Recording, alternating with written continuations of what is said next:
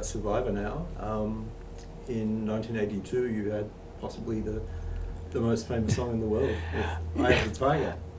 Yeah. How did that change your world? You know, I called the phone call that changed my life. It was, I got home one day, my house in LaGrange, Illinois, and I had an answering machine, and I pressed it, and I heard a couple of messages, and I hear one that stopped me cold. Hey, yo, Jim, give me a call. It's Sylvester Stallone, you know. I go, yeah, right. You know, somebody's putting me on. But I called him back. I said, is this Jim Peterik? Is this really Sylvester Stallone? Hey, yeah, call me Sly. You know, so here's me, kid from Berwyn, Illinois, talking to my hero, who was already a hero of mine because of the first Rocky, and then the second Rocky. He says, I got this movie called Rocky III, you know. And I could use that song, Gonna Fly Now, but I don't want to. I want something new, something fresh, something for the kids, you know. And I like that song you guys got, Vehicle, when you were at the Ides of March. I love that song. Can you write us a song for Rocky III? And I said, sure, you know. He sent us the rough cut of the movie, and I called up Frankie Sullivan, who by that time was my lead guitarist with Survivor. We rented a big old Betamax Pro, you know, took up the whole table. And we stuck in the big cassette, and we turned on the sound because there was another song that was temporary music, as they call it, which was called Another One Bites the Dust. So we turned that sound down. And I had my guitar pick and a guitar similar to this, not the fancy Tiger Stripe, but I just started going,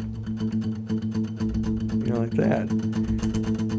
And about 2 days later, I was driving in the car, and I said, you know, we got to score those punches. And I went,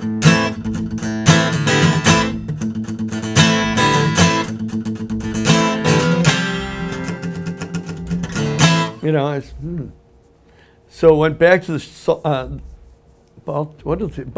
back to the drawing board. Yes, that's it. And called Frankie back. And by this time, Stallone sent us the whole movie, which was necessary. He only sent us the first 3 minutes initially. And there was no story. You know, there was Mr. T rising up, and there was Stallone getting kind of soft and doing MasterCard commercials. And okay, I get that. But we really needed to see the whole movie. So finally he sent it, which he wasn't supposed to do. And that's when we got the whole gist of the Stallone was losing, you know, Sly was losing his edge, and his trainer Mickey was saying, Sly, you're losing it. You're losing the eye of the tiger. Eye of the tiger. We got our title. So that's when the whole story, you know, really unfolded for us. And 2 days later, we had the song demoed at Stallone goes, holy, you know, he flipped out, and he actually ended up using the demo in the movie. There's 2 recordings. People don't know that, but we demoed it in, like, you know, 2 days, and boom, went out. It was fantastic. And we said, well, it's just a demo. He said, no, I need it for the movie now, you know. So that's a different version. So then when we went into the studio to cut the album, we recut it because we wanted the better sound and everything. It took us a month to re-record. It's called Chasing the Demo. It's going, you know, that initial magic, you get so excited. But we finally got it, plus we got the big sounds. And, you know, what surprises me is not that it went #1 on Billboard for 5 weeks that year, but that in 2018, it's still around. And it's still making a difference. You know, I get the stories every day, and that's the real royalties of this story.